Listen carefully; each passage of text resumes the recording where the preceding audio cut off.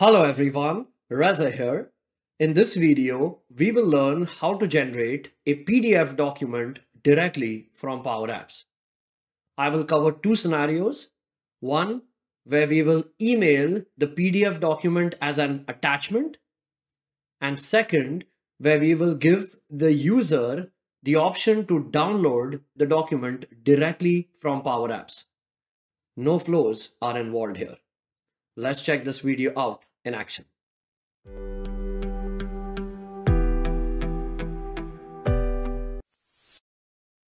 I have a Power App for issue tracking. The home page lists the data from my data source and the modern table control. The user can select a record. The toolbar lights up actions that the user can take. If I select view, this will take me to the screen where I can view the selected record details.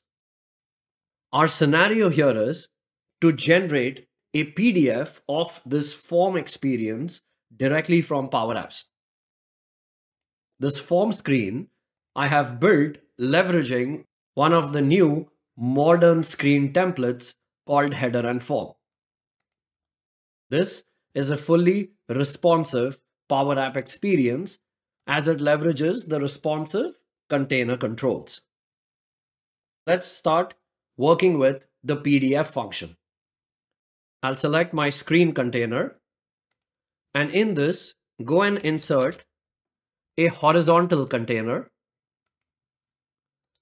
which I will reorder and move up.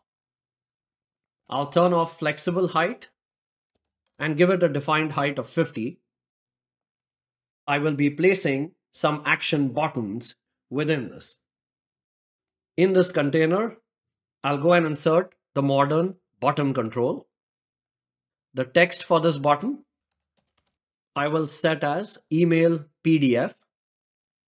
The modern button also has an icon option. I'll pick the mail icon. I'll give it some more width. Now, when the user selects this button, I would like to send an email that includes a PDF version of the form. To create a PDF, important step, go to Settings, Updates, search for PDF, and we need to ensure that we enable the PDF function.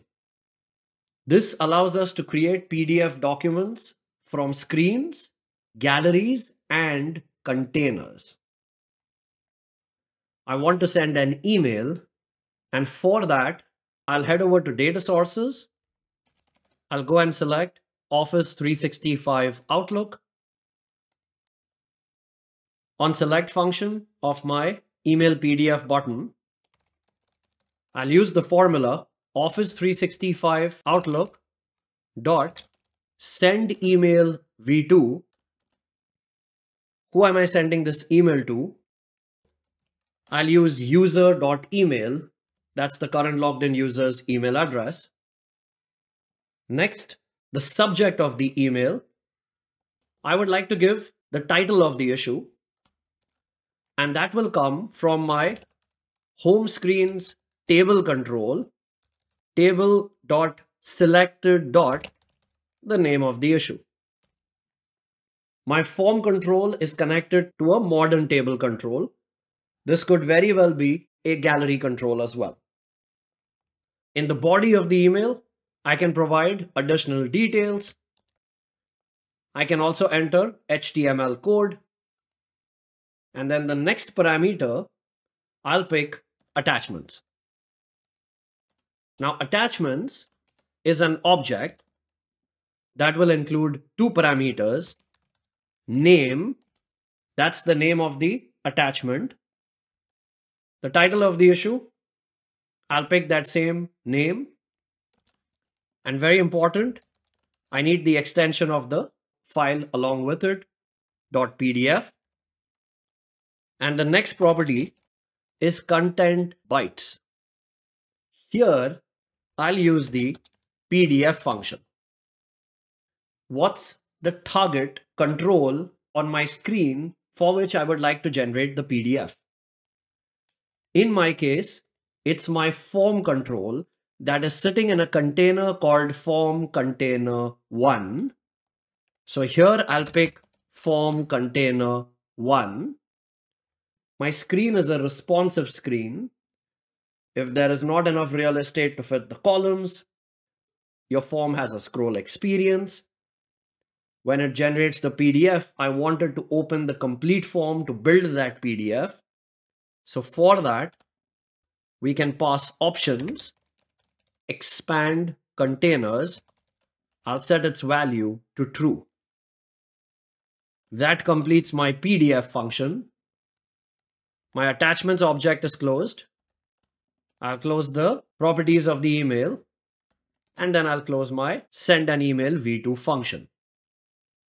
I'll click format text.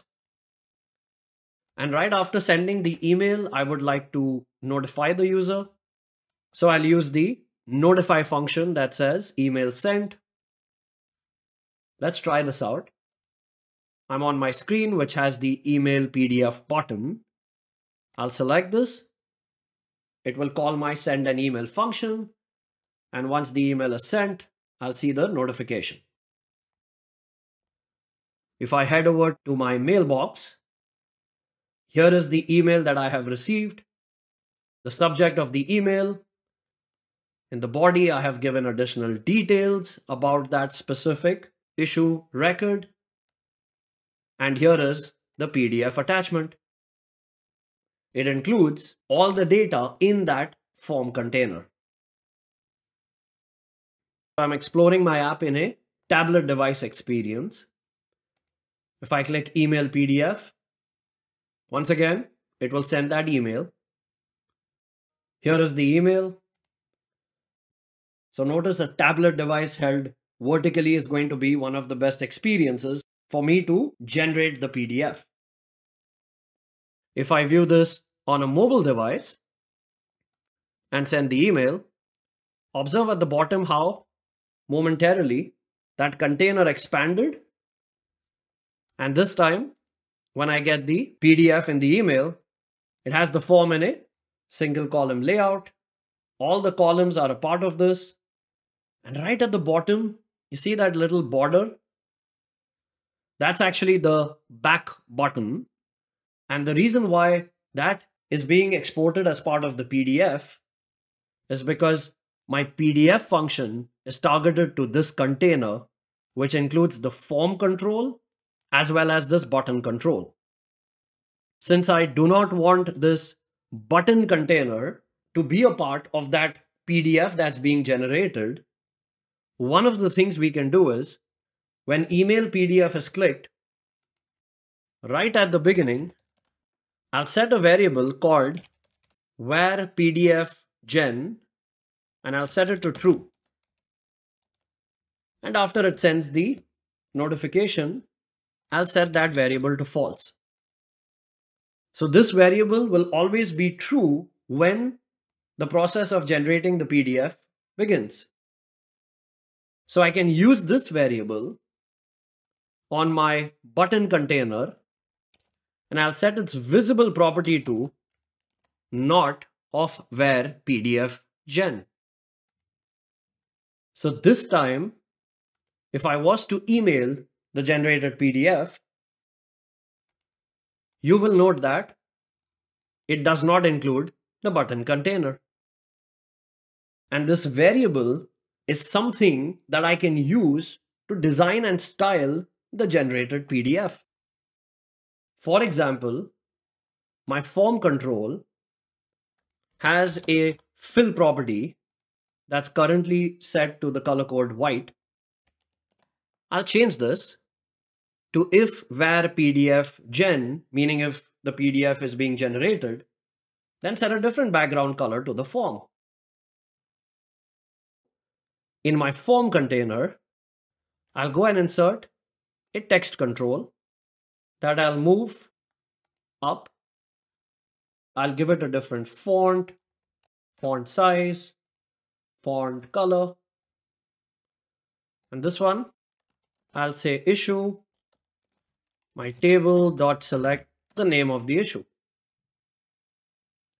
Now this text control that I added, it should only be visible on var pdf_gen, which is that Boolean variable.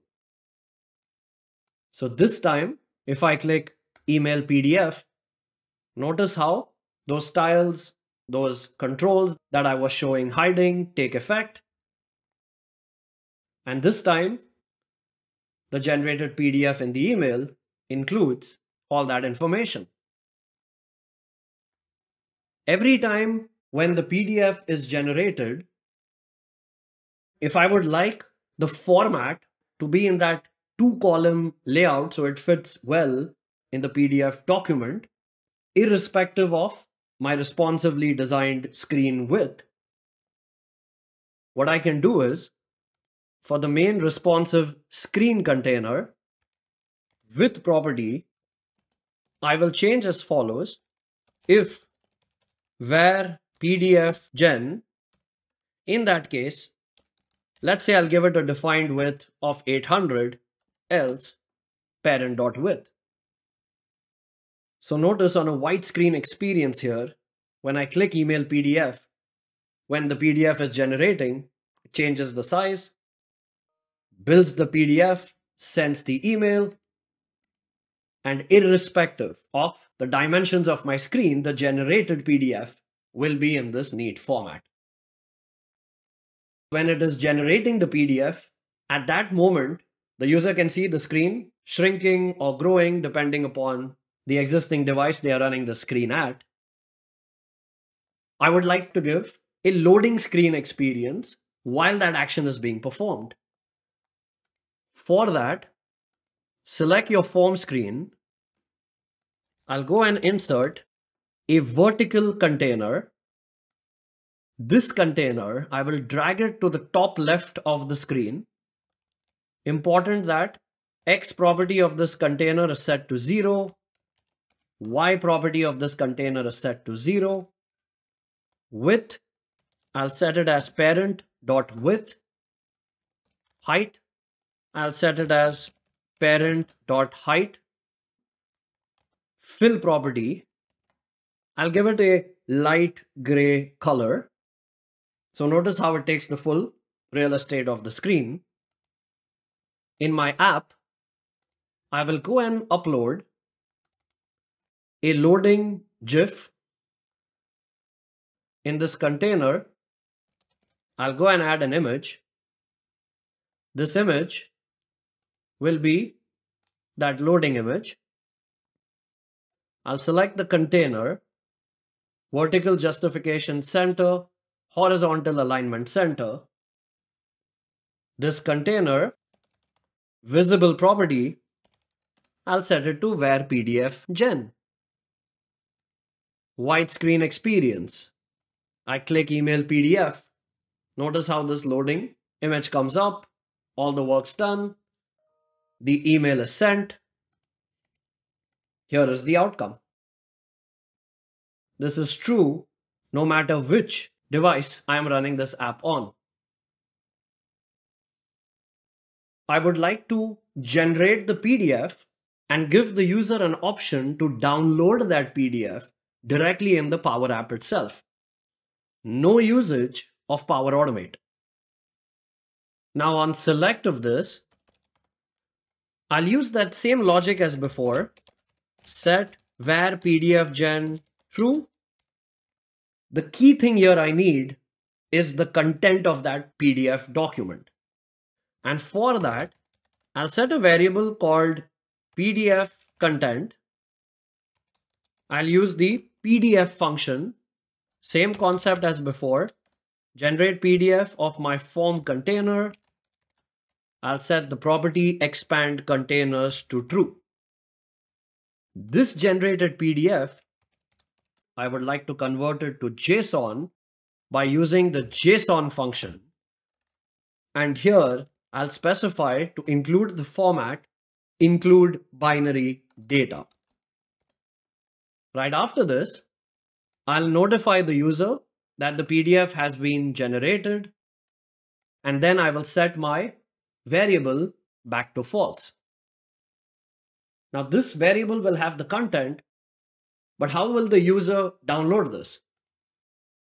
In Power Apps, we have an attachments control. That control you will get if you connect to a SharePoint list and use an edit form control, add the attachments column, go grab that special control out of the form control, and then use it here. Now that's a lot of work. I've made it a lot easier thanks to one of the new features in Power Apps that allows us to copy code and paste code. In my screen container, I'll go and insert a horizontal container. In here, I'll insert a simple text control, and I'll give it the text download. In this container, I will go and paste the following YAML code.